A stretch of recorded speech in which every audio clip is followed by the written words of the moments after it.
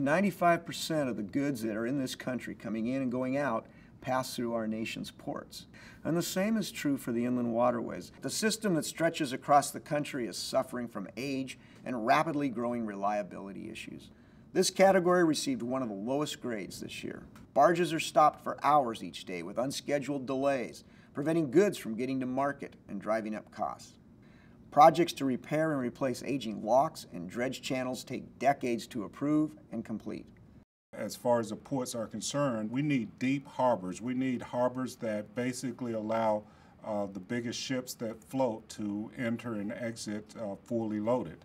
We also need infrastructure on the wharf itself. Now with the bigger ships, those wharfs need to be strengthened. Basically, the infrastructure of the inland waterways is the river itself, and those rivers are supported by a series of locks and dams. We've gotten to a point where they're getting very old, they're getting less efficient, and we need to continue to invest and reinvest in order for us to continue to have a state-of-the-art system which will compete on a world stage. If the infrastructure is not improved, we're going to lose 738,000 jobs over the next 20 years.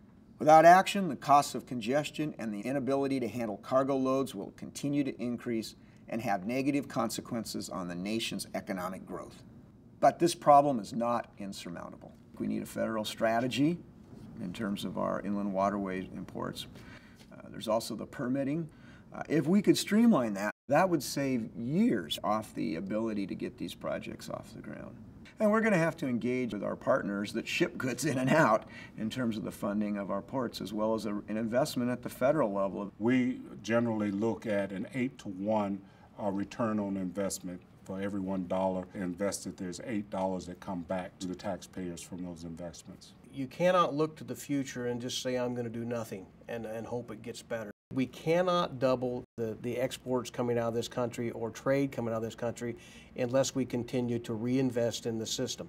Because our competitors around the world are investing. Whether we are or not, they're going to.